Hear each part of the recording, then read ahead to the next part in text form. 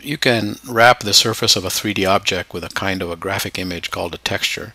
And a texture is actually composed of 4 separate components called shaders. Each shader contributes a specific feature to the texture. The 4 shader types are color, reflectivity, transparency, and bump, and we'll talk about these in a minute. A texture can contain one shader type or all 4 of them, and when you create a texture, it's better to first decide on the features that that texture needs to have, such as color, shininess, or surface roughness, and then choose the shader types that provide those exact features. Here's the basic process for creating a new texture.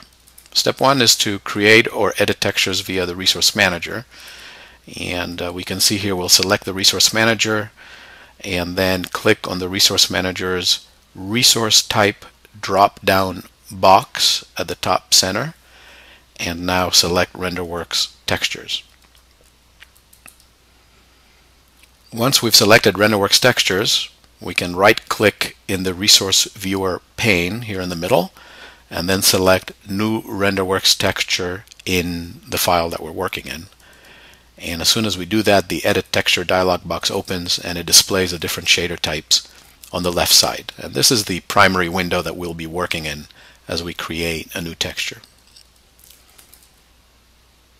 The next step is to select one of the shaders. So click on the drop-down box under a shader type, such as color, and then choose a shader. The preview window up here will display the shader. And if you select the first shader type, image, you will be prompted to search for an image file somewhere on your computer. And if you select the next shader type, color, you'll see the white default color for this type. But all of these can be adjusted. The third step is to adjust the settings for the shader. So now that you've selected a shader, click on the Edit button to the right of the Selected Shader Types drop-down box. That's the Edit button. And a dialog box opens, which displays all the adjustable settings and sometimes patterns that are specific or particular to the shader that you've selected. Now, to see the detailed descriptions of all of these settings, just search Help for a specific shader, for example bricks, and there's a detailed review of all the different settings.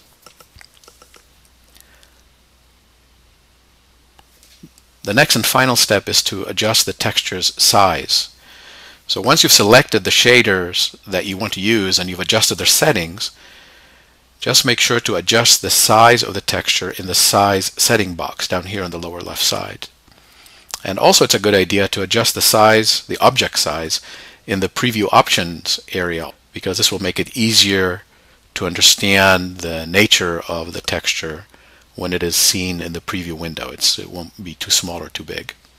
Now the size of a texture, and especially one containing noise shaders, can really have a drastic impact on its appearance, so make sure you pay attention to this item. So let's just run through the different types of shaders, and we'll run through them one by one in order. So the first one is color, and the shaders in the color shader type control a texture's basic appearance. We can choose from the object's own color, which is object attribute. We can import an image that we can use as a texture. We can assign a selected color. We can assign a color combo containing one color in the center of an object and transitioning to a different color at the edges. That's the Fresnel selection. And we can select any of the remaining shaders in the color shader type list in order to include patterns or images in the texture. And you can see all of them here. The next shader type is reflectivity. And this shader family makes a texture shiny or reflective. We can import an image to be used as the reflection source, or we can choose from a number of different shaders that can only be found in this shader family. For example, backlit helps a surface glow when it's illuminated from the rear, as in frosted glass. Glass adds a glass type reflection with colors that you can select at the center and edges of the object, and you can also adjust the percentage of blur in the displayed reflection, among other adjustments.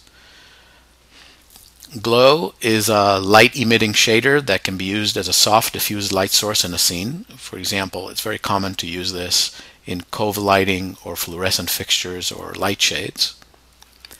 And metallic, mirror, and plastic, all of these have reflectivity features that really are quite specific to those materials. Now, the reflectivity family also includes bricks, noise, pavement, and tiles, and all of these are shaders that apply patterns or shapes to a texture. And in this case, each of these shaders causes those patterns or portions of them to be reflective. So it's a good idea to experiment with the settings for each of these shaders, since some elements in these shaders provide reflection and other elements do not. And one hint you can see is often the color black does provide a reflection, whereas white does not. So it's worth playing with these. The next one is transparency, and this shader type helps to make textures transparent, either fully transparent or partially transparent. And when you apply a texture containing a transparency shader to a three-dimensional object, the object itself appears transparent, more or less, depending on the shader settings.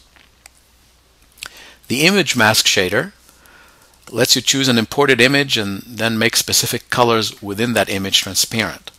For example, you can use that to remove the backgrounds from images of people. That's one very popular use for this one. The image shader uses an imported graphic image and makes the entirety of it partially transparent, for example, as in a stained glass window.